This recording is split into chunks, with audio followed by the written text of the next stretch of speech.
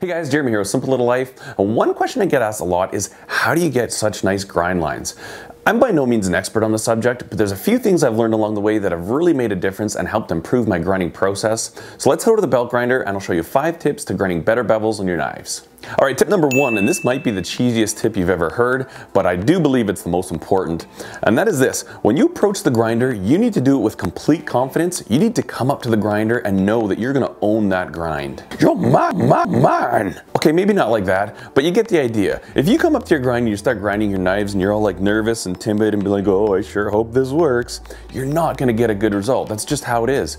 Even though if you've never really ground a lot of knives before and if it's a new experience for you, I do believe that, you know, when you're trying something new, ignorance and confidence are the 2 keys to success. Just have confidence. Just tell yourself, you know what, we're going to make something great. We're going to turn out a really nice bevel. We're going to grind a nice knife. If you do that, that's the single most important thing, and that's something that is continually renewed as well. Even if you've ground 100 knives, you need to come up to your grinder and say, you know what, I know what I'm doing here. I'm going to do it properly, and we're going to do a really great grind on this bevel here. So that's my first tip, grind with confidence. All right, tip number 2. Belt selection. This has been huge for me and made just a massive impact on how I grind my knives.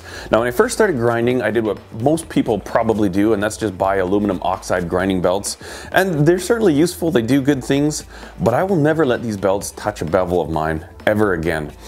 I don't know what it is about them. Sometimes I think they kind of load up, they'll wear unevenly as compared to like a ceramic belt. Also, if you ever have any debris built up or you know your platen isn't quite perfect or something on your contact wheel, these things offer no forgiveness. They're so flexible that any slight imperfection translates straight to the bevel, and I can't stand doing bevels with aluminum oxides. Now I'll use these for like spine work and profiling and stuff like that, and on handle shaping. They're definitely handy. I still buy these belts, but I never grind bevels with aluminum oxide belts. Let me show you what I do use. I'll run you through my typical setup for grinding a bevel. So when I first start grinding, I like to use a really aggressive belt. This is my go-to belt for that. It's a Norton Blaze 36 grit.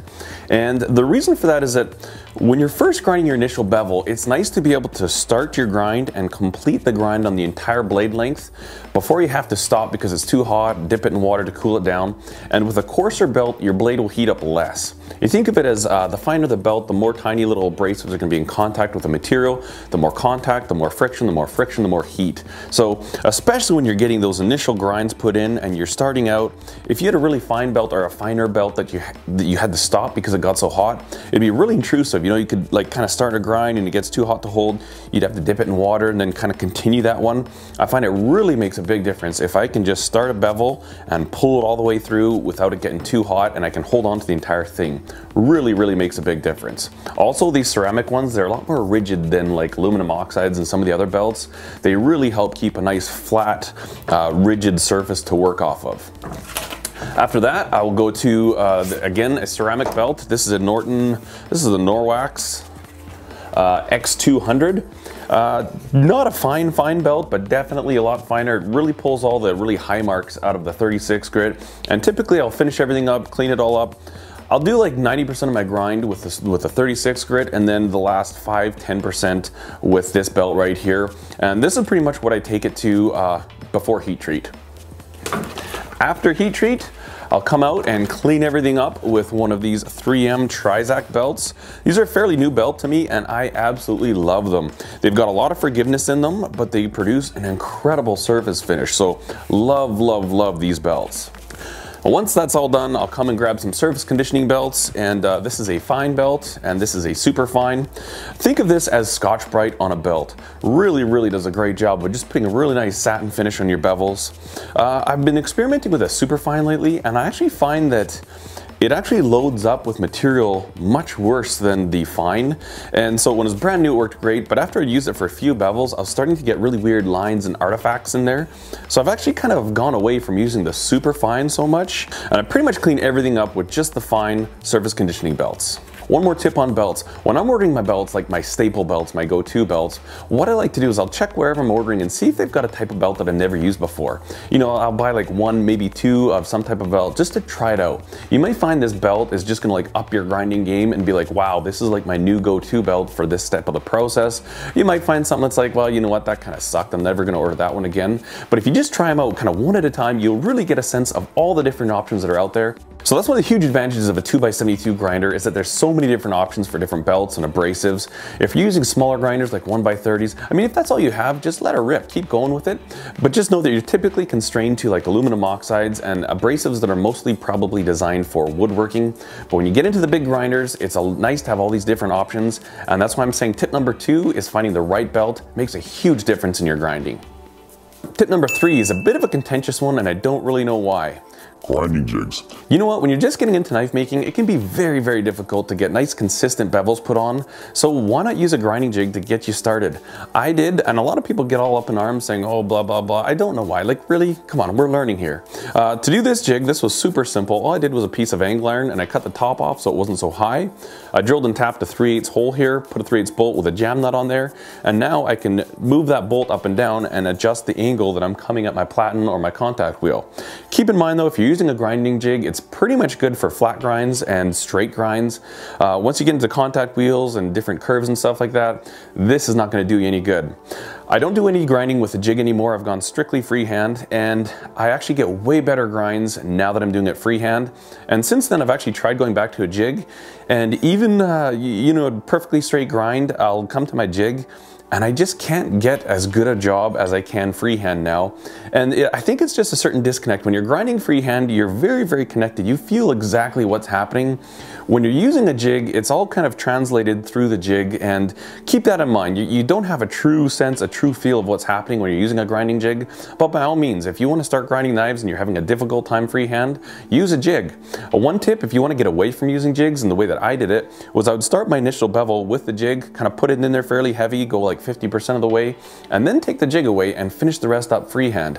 At least that way you've got your bevel started, you've got a reference point to start off of, and that really helped me when I wanted to get away from using jigs. Helped me get into freehand grinding, and now I just love freehand grinding, but jigs, totally okay. And another type of grinding jig, I use this one all the time still, is a plunge line jig. All this is 2 pieces of 01 tool steel.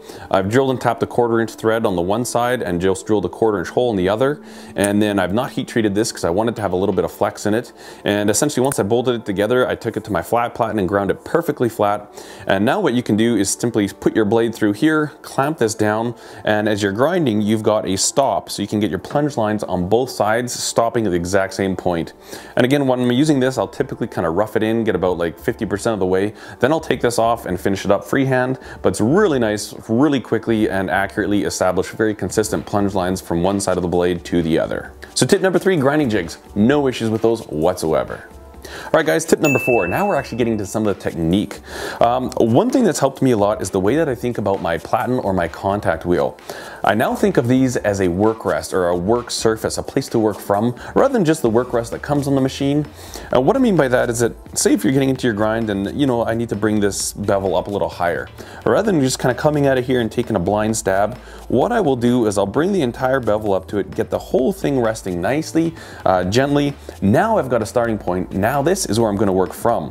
So if I want to grow that bevel, what I'll do is I'll hit it there, get it all even, and just apply a little rotational pressure. I'm going to exaggerate this obviously, but I'll basically come like this, all the while keeping this firmly pressed against the contact wheel or platen, whatever you're using.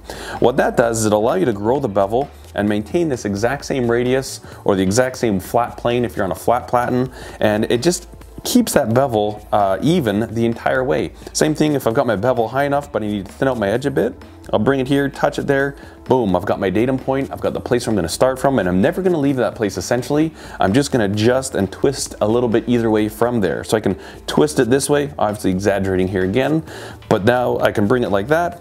I'll thin out my edge and keep this same even bevel all the way across. Really, really makes a huge difference when you're grinding your knives.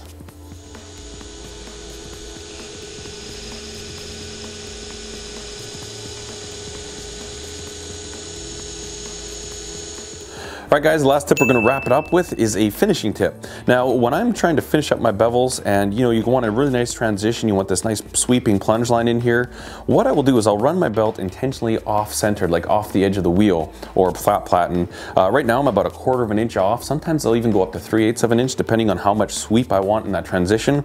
But it really allows you to just start blending this and bringing these parts together here. So we come from our bevel, really nice sweep transition to this flat part, and it just really helps. It gives a little bit of forgiveness, a little bit of cushion there, and you can just gently blend things together like that. Obviously switching the different sides of the wheel for the different bevels that you're working on. But this is a really handy tip, and this allows you to do some really nice finishing work in one of the more difficult areas, cleaning up this transition right here. All right, and to wrap it up, just remember that there is no substitution for practice, practice, practice. If you want to grind better knives, grind more knives.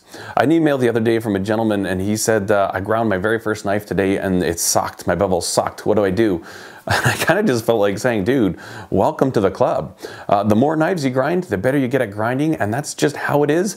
And that's also the beauty about knife making, is that with every single knife you make, you get a little bit better in the future. So hopefully some of these tips will help you guys out. Let me know what you think in the comments below. You find them useful? Do you have other tips to add? Go ahead and leave them in the comments. And thanks for watching the video, guys. I hope you enjoyed it. Be sure to give it a like, and if you haven't subscribed to the channel already, please consider doing so. And I'm going to leave a few other random videos up in here for you to enjoy.